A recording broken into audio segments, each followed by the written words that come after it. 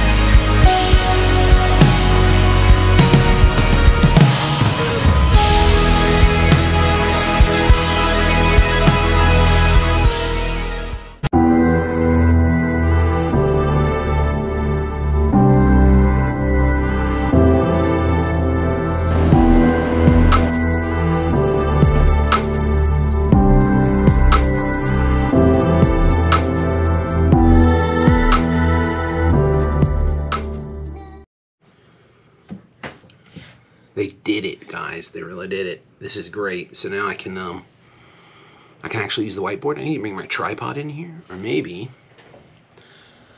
lonely office hour, bird's eye view. That might work, but I also kind of like being closer to it.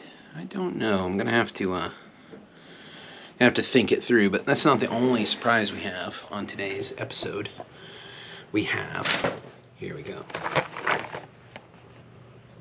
You see that, now this is great. I don't know how you feel about blueberry coffee, but blueberry coffee is awesome. But this, every time I have it, brings me back to teaching debate workshops in the summer at the University of Vermont.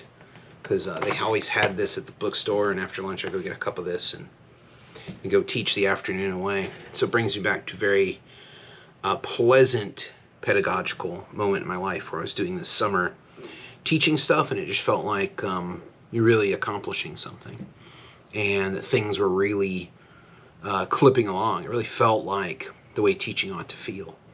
And occasionally I still have that kind of feeling, but it was nothing like that. I think it was because it was just so new to me.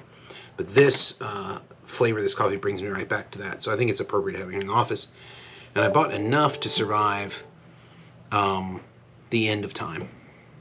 So I have enough here for everyone if there's an apocalypse. We just need hot water and a Keurig machine and electricity. So hopefully those things will survive the apocalypse.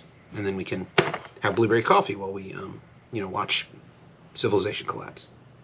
The other thing I got was to help me maybe make better videos up here, but also just for meetings and stuff, which is a snowball microphone, which I was told is excellent. So we'll play with this later today too. So this will be a good episode. The coffee and technology, pretty much my identity. I actually had an extremely busy day today planned, but I just got word that my mandatory training was canceled, which is great. The trainings are good. It's good that they're doing them. I don't feel like I particularly need to go, but it's interesting to see the people have revelations that, like, you have when you're like a master's student reading critical theory, and they have these revelations like in there, later on. So it's good that they're having them, like people in business or math or science who don't think about these kind of things like identity and stuff like that. But the thing about these trainings, you might think your trainings are bad where you work, but university trainings are the worst because there's like 40 people in there, and every single one of those people is a professor for the most part, usually. The people who become professors are those annoying people from your classes who, when the professor was done with the day, and they're like, anything else? And you're like, cool, we're getting out like 10 minutes early. They're always like, I just had that one question about the reading, and then they go off for like 5 minutes, and the professor's like, oh, very good, well, no. And then they give their explanation. You end up being like 2 or 3 minutes over because of that person. Now, usually in a class, an undergrad class, there's one person like that, and everyone rolls their eyes at them. In the university training, the whole room is that person. Yeah. My absolute favorite thing about these trainings are the older white men who monopolize halfway through by telling some personal story about themselves. And they're like, was I right? Did I do good? And then after everyone validates them, they kind of nod. And then they walk out 15 minutes early before everyone else. But we have to cover the rest of the material. Those are my absolute favorite people. at university training. So if you're one of those people, don't subscribe to the vlog. Well, it's almost the end of the day, and I still haven't used the new whiteboard yet, because you know how you get a new thing, it's so super nice, you kind of, you're kind of looking at it, and you're like, I can use that. But I know once I use it, it won't be as great as imagining to use it. So I guess we might use it next time. I might film some lectures and stuff now that I have this. I can do some more direct teaching. I don't know, I guess I could use it to maybe talk about one thing that's on my mind that might be a spark to the end of this lonely office hour. But we've been talking a lot about assessment and about grading and about assignments and what we're teaching. And today, I do have to tell you one great story from today. I was teaching about the difference between what's possible and what's plausible in rhetoric. That's a pretty big distinction. Something possible, a lot of people in our pro-science environment, scientifically dominated discourse of the world, possibility is like, well, it could happen. It could happen, and that's good enough. Yeah, well, it could happen. But plausibility is it likely to happen? Is it plausible? Is it believable that that could happen?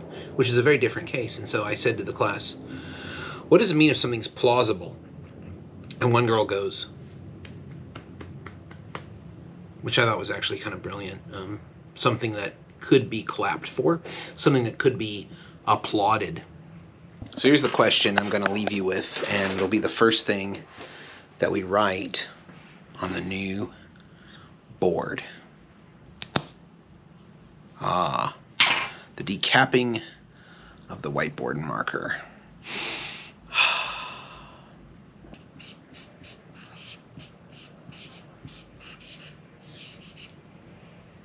Reading is always justified to students in the terms of something else.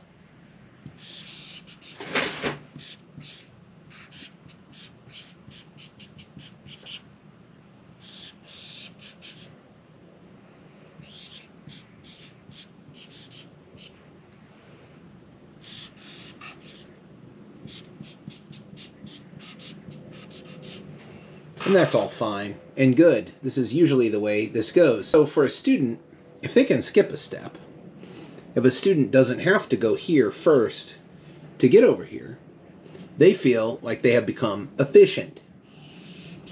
They might go directly into it and hope for the best.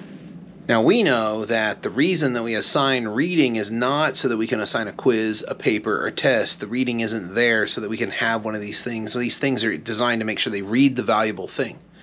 But unfortunately, there's a miscommunication here. The value to the student is because they need the grade. They need the good grade on the quiz or the paper or the test.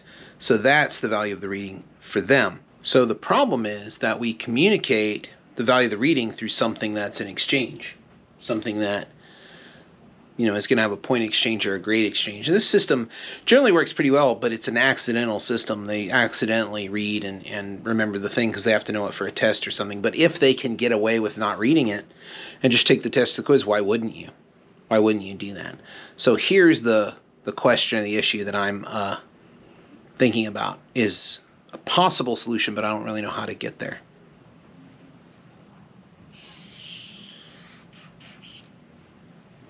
It's very difficult when you work in the university. The university is based on exchange. It's based on exchange in something that mirrors or mimics a kind of a capitalist system, or a system of credits of exchange or units of exchange, where you get paid basically in terms of grades or points in order to do the labor that the boss, i.e. the professor, makes you do. So how do we get out of that? How do I encourage reading for its own sake, or reading has a value in of itself? Depending on whether or not it was assigned a quiz or something like that. So how do we get the students to read, and reading becomes its own assignment? I have no idea. Instead of reading as something one does because you have to, because there's a quiz, how do you make that happen?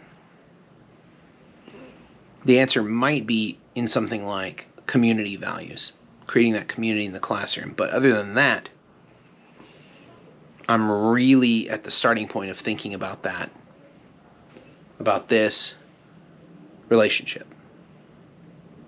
I don't know.